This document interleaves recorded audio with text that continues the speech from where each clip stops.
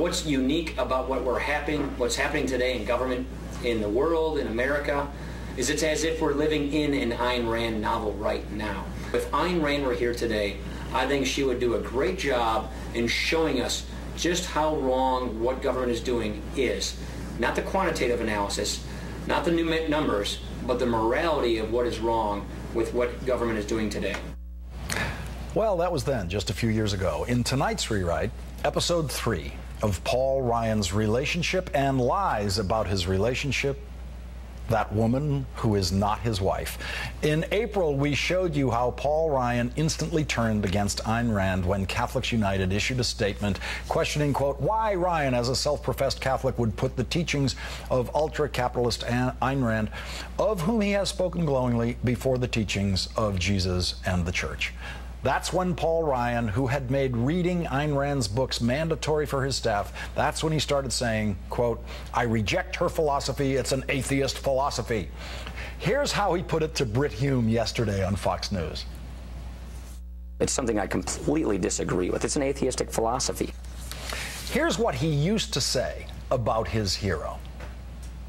I grew up on Ayn Rand. That's what I tell people.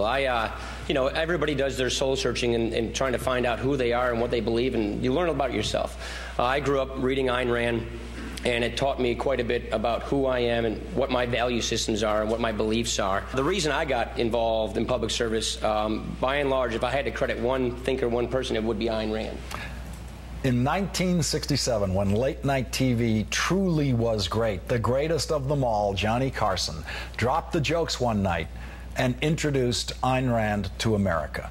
Johnny did his show in those days in a studio just 3 floors above me, above where I'm sitting right now. It's where Jimmy Fallon does his show now. Welcome, please, Miss Ayn Rand.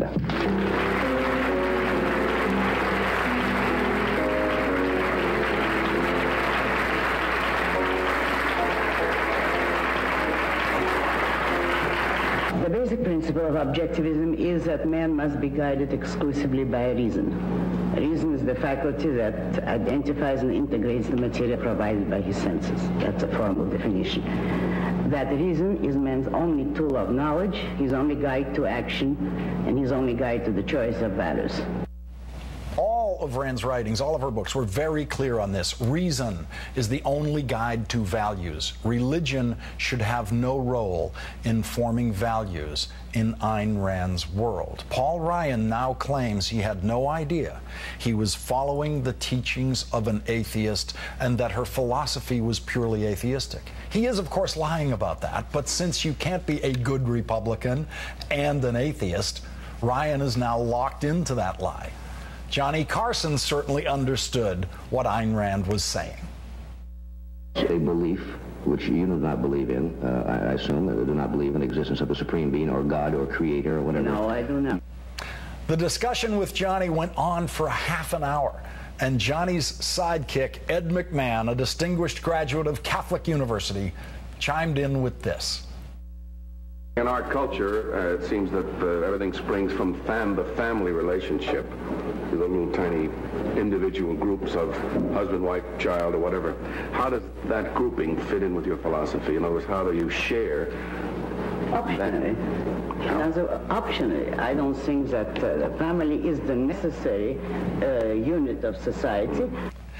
So doctrinaire Republican Paul Ryan has shaped his thinking, has based his career on a Russian atheist writer who says she doesn't think the family is a necessary unit of society. Imagine if Barack Obama had been a devoted follower of a Russian atheist who insists that the family unit is unnecessary. Imagine what Mitt Romney would be saying about that foreign philosophy. Imagine what the Fox News players would be saying. Fox News will never, ever, ever let Fox News viewers see Paul Ryan's favorite philosopher saying what she just said. How disappointed would Ayn Rand be in her formerly devoted public disciple, Paul Ryan?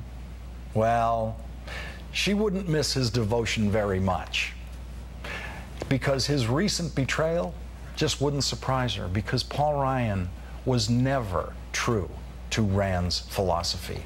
Right-wing hero Ayn Rand couldn't stand Ronald Reagan. She urged people not to vote for Ronald Reagan and insisted that Reagan clearly did not believe in freedom and respect for the rights of the individual because, among many other reasons, Reagan opposed the right to choose abortion.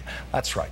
Paul Ryan, a Republican anti-abortion fanatic, has until very recently been publicly proclaiming his philosophical hero to be a woman who was a relentless champion of a woman's right to choose. And Ryan's pro-war stance in the Congress on every issue and every funding issue involving the Iraq War and the Afghanistan War would have disappointed Rand too. Here she is telling Johnny her opinion of the American war of choice at that time. But I am against the war in Vietnam because it is a useless and senseless war, and it does not serve any national interest.